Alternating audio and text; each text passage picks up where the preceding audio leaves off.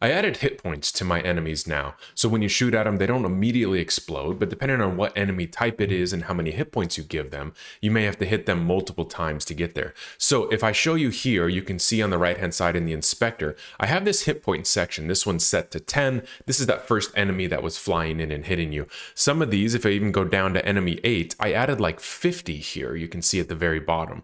So you have to hit it a bunch of times for that enemy to actually explode. So let me show you how I did that in the code here. It's actually really simple. All it is basically a new method that I created. It's a process hit method. All I did is say, hey, I need a serialized field on any enemy, right?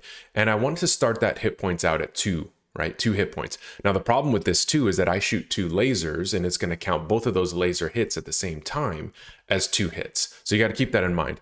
Now, what I did below is I said, when you're processing hit, when the particle collisions or when the particle collides with another object, then you need to process the method process hit, right? Which is basically reduce the hit points by 1. Now, obviously, if the hit points get below 0, then we instantiate what we did before, which is the explosions, the effect, and destroying the game object.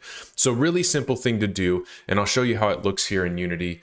I'll fight this main one if I can kill it. I think it's got 10 hit points, so I got to hit it 5 times before it flies into me. And then, let's see, shoot. Okay, we did get him. And then some of the spheres at the end, I gave them different kinds of hit points. So they're a little bit harder to kill, but you can kind of see as I aim at them or try to aim at them that, you know, after a few hits, you can kind of destroy them. So really simple update today. What I'm also trying to do is I noticed in Blender, see if I have Blender up here, I brought all of my ships in, because I actually need to go in and I need to change their rotation and their scale and all those things. So I get them all in the same scale and rotation when I pull them into Unity.